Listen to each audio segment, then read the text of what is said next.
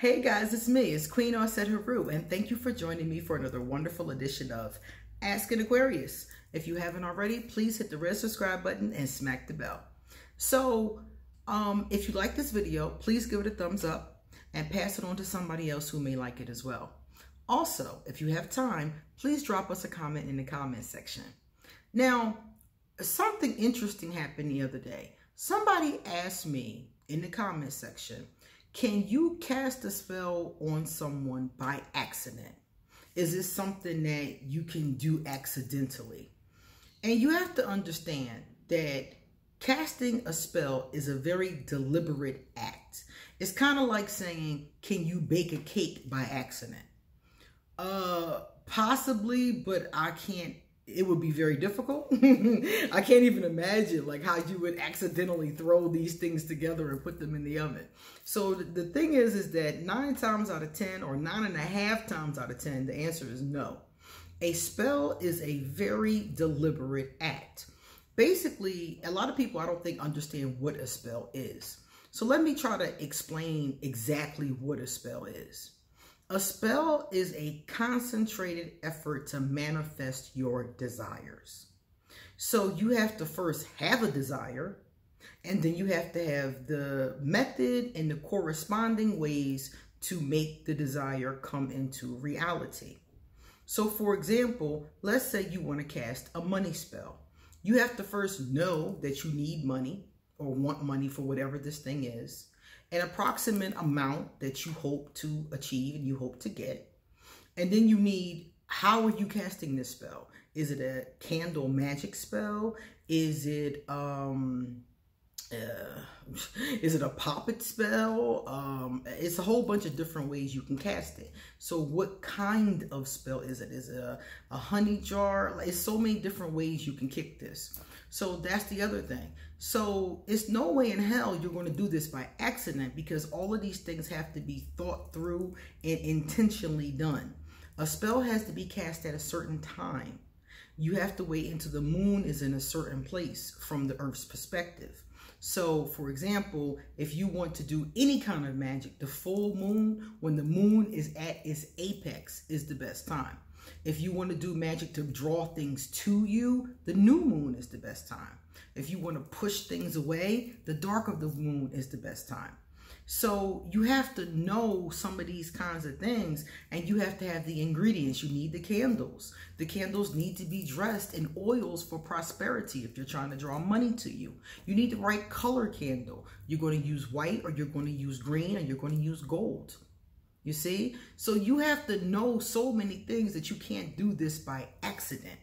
If you're going to use a poppet and do like a poppet to draw money, you're going to need the ingredients. You're going to have things, a cauldron. You're going to have, things to actually cast the spell. Now, there are times when people cast spells not using all these kinds of things, but the majority of the time we use things. So the only other time that you may cast a spell and not mean to do it is when you do something called psychic attack. Psychic attack is when you verbally, mentally, and emotionally are wishing something positive or negative on a person. If it's an attack, it's going to be negative. So let's say, for an example, you, your cousin, your grandma, and your sister are sitting around talking about your Uncle Bunny. And he ain't shit. He ain't taking care of his kids. He been in and out of jail, and you guys are just sitting around dogging him, talking shit, telling stories. He need to get himself together. People don't realize this form of gossip, especially with more than one person and such an angry, heavy energy to it, is called a psychic attack. This is a kind of spell that you could cast without even knowing. Because think about it. People gossip about other people every day. And they don't really know or think, in most cases, that they could be psychically attacking this person and being harmful. Basically, what you're doing is you're pushing more negative energy towards this person. And if you're in a group, if it's a group of you and you're all sitting there doing it and you're talking smack, you know, that absolutely is basically the equivalent of a psychic attack, which is the equivalent of a spell. So you are potentially harming this person. The person you're talking about, your Uncle Bunny, who's already having problems in life apparently, and now y'all sitting around dogging him and pushing more bad energy towards him. So I always tell people gossiping is the worst thing you can possibly do. Everybody talks about what happened or gives the details of a situation, but it's not just that part of it, because that's one thing. Okay, Uncle Bunny's not taking care of his kids, things aren't going too well. That's one thing. Another thing is Uncle Bunny ain't shit. He never took care of his kids. That's a whole different vibration, and that's the psychic attack.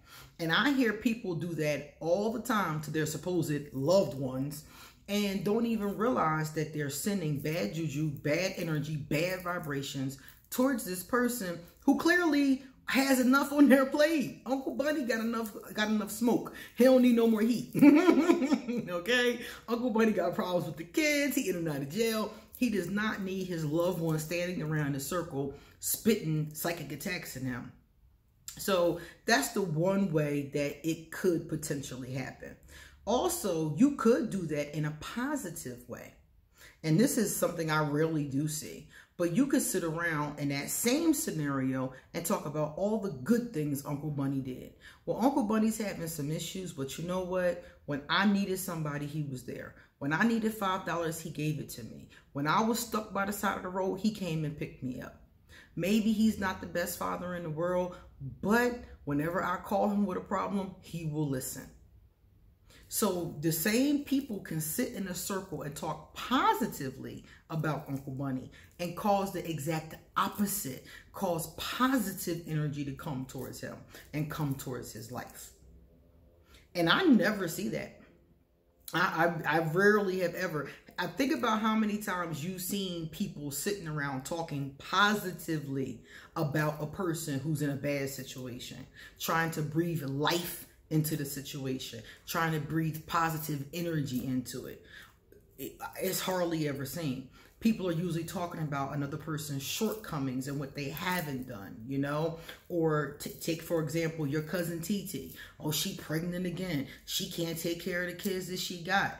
But rarely will the family say, you know, TT's having a hard time and it is difficult with her children, but she's trying her best. She gets up every day and takes them to school. She makes sure they're clean and well fed. You know, she doesn't have that much money, but she does the best that she can. How many times do you hear people do that? Because I don't. I rarely. Usually, I'm the one that brings it up because I know about psychic attacks. And I think that that's part of it, is that a lot of people don't even know that term. So if you want to, when you're finished, Google that term. I first came across that term in a book. It's called The Solitary Witch by Silver Ravenwolf. That's the first time I came across it. And then from doing readings and from reading other books, I came across it time and time again. Over the past 15 years, I've seen it over and over again. And then I watch people do it in real life. And I'm like, they don't even realize they're putting bad juju on people with their words. A spell at its basic is words. Everything else just adds to the vibration. There's the words, there's the candles, there's the energy, there's the oil, there's the herbs, there's the prayer, there's the incantation, there's the meditation, or whatever people put. Because some of these things people put and some of these things people don't. Depends on your tradition. It depends on a number of things, which spell you're casting. But the words, that's why it's called spell. Because the words are the most important part. Your intention, your focus, your words, that's the important part.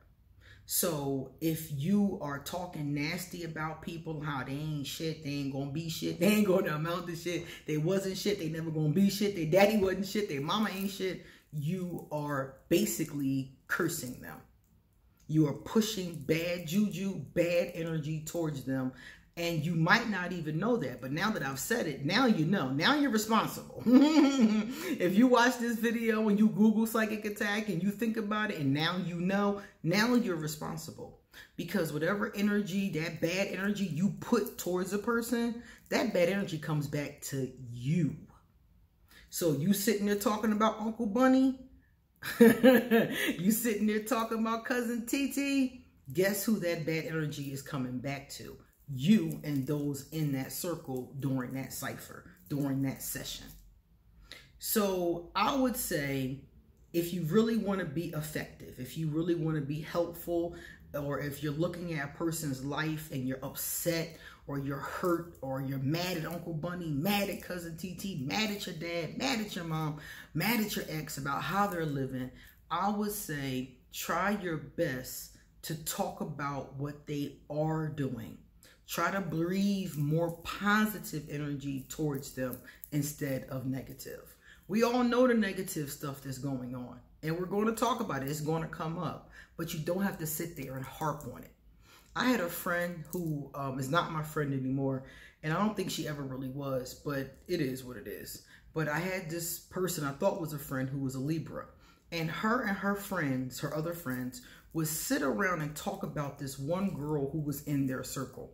And the girl was kind of like problematic. I mean, she was problematic. I mean, she was. That was not a lie. But they would sit every day and talk about what new things she had done. Because she would come and tell them all these outrageous stories about things that she had done. And then after she went to bed or she got offline, they would sit and talk about this girl like a dog. Every day. Oh, and then she did this. Oh, did she tell you that? Oh, did you see what she was wearing? Oh, she's sleeping with so-and-so. Oh, I heard she got herpes. And every day, they're throwing this bad energy at this girl. So they're throwing bad energy at her, and that energy is bouncing right back to them. A nasty, repetitive cycle. Day after day. And I said to her one day, so I said, so you gonna, because she, mind you, this girl that I'm talking about, she was somebody who was a priestess in training. She never finished and probably never will. But at the time, she was in training. So, and I was actually trying to train her at the time. So I said to her, I said, you know about psychic attacks. So you just gonna sit around and psychically attack this girl every day and not think that's not coming back to you? And she changed the subject. I would have too. If I didn't want to be accountable and responsible for what I was doing, I might change the subject as well.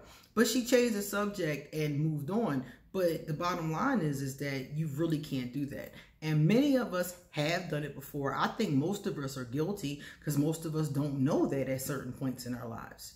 But it is a way of casting a negative spell on a person that can be very harmful. So that's the one way that I know for a fact, and I have seen, I have witnessed, cause problems.